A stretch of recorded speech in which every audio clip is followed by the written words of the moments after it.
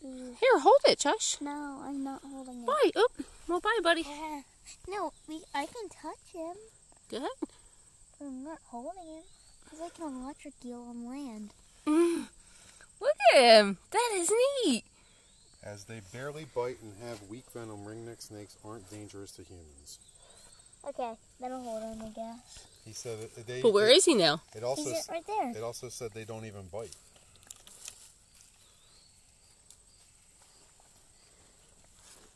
Is he right there? As we walk through here, if you guys want to actually see animals, you have to be kind of quiet, though. Okay. Here, Josh.